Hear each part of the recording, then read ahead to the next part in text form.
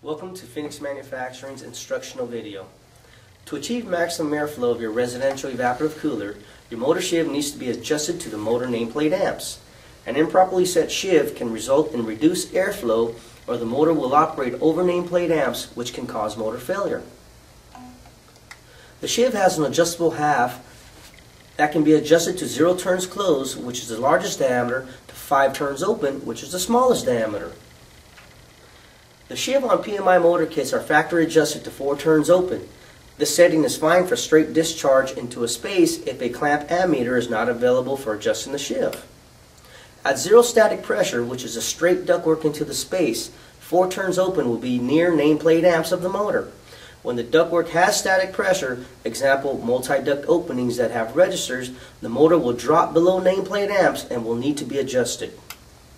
The first step in adjusting your sheave is to identify the motor nameplate amps as shown.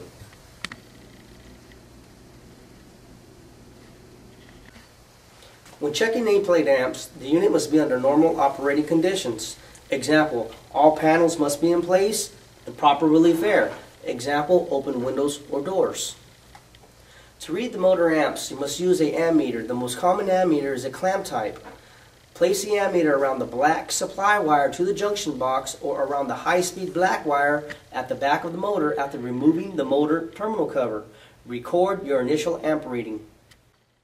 As you can see, the recorded amps are 5.64, that is below the motor nameplate amps of 7.0. Since the amp reading is lower than nameplate amps, the sheave needs to be adjusted inward clockwise to raise the amps and increase your airflow. If the amps are higher than 7.0, the sheave will need to be adjusted outward counterclockwise. That will reduce your amps.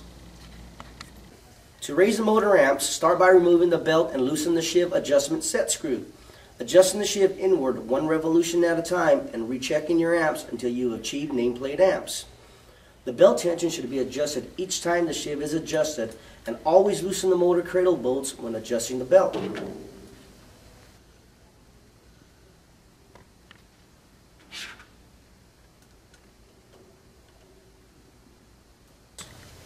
Install the belt and pull the motor cradle back to reset the belt tension while grabbing the belt about 8 inches down from the sheave with your thumb and index finger to achieve a 1/2 inch deflection on both sides of the belt and retighten your motor cradle bolts.